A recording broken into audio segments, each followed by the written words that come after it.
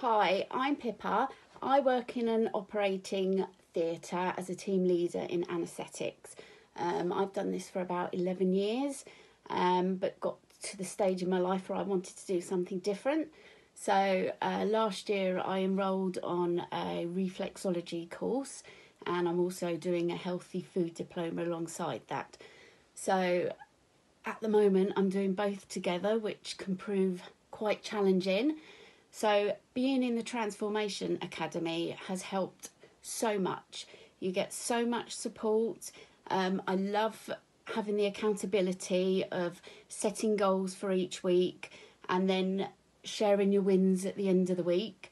And everybody is there supporting you. But if you don't reach your goals, that's fine as well.